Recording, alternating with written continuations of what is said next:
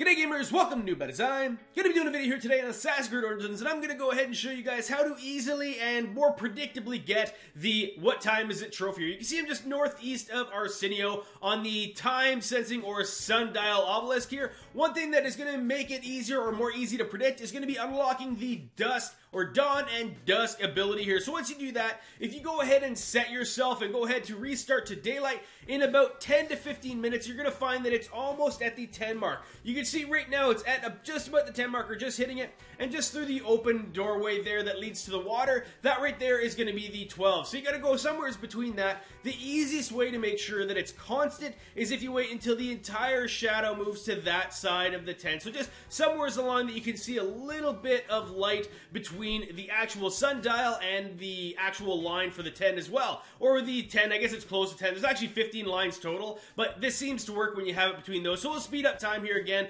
and as the light goes through, you'll see that we're getting close to it here, and now you can see light between the shadow of the obelisk and the 10 mark, or the 10-ish mark. You're going to go ahead and dive, or do the leap of faith forward only. That's the only spot you won't die. You're going to jump out, and then you'll see, boom, there you go. What time is it trophy earned? That's all there is to this video here, guys. If you guys are struggling with anything in Assassin's Creed Origins, go ahead and leave a comment in the comments below. I might be able to hook you guys up with a video to help you out. Alright, gamers, thanks for watching.